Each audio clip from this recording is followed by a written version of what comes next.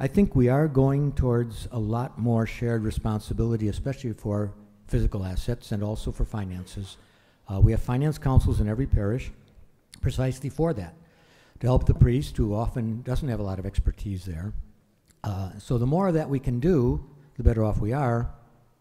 However, the other side of that is it's always that, yes, but.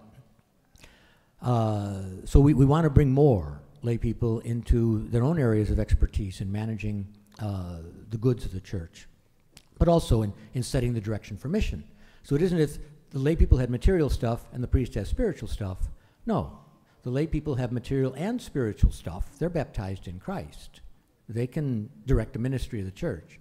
And the priests, as pastors, govern the church. They don't just govern souls as chaplains. They govern the community of faith, which means that they're responsible for the whole thing, including the physical assets. But they need a lot of help in doing stuff like that.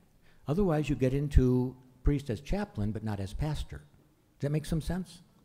So the point of it is not to divide the responsibilities, but to divide them only in order to unite them in the end, in Christ, under the pastor's leadership, but not him making all the managerial decisions necessarily.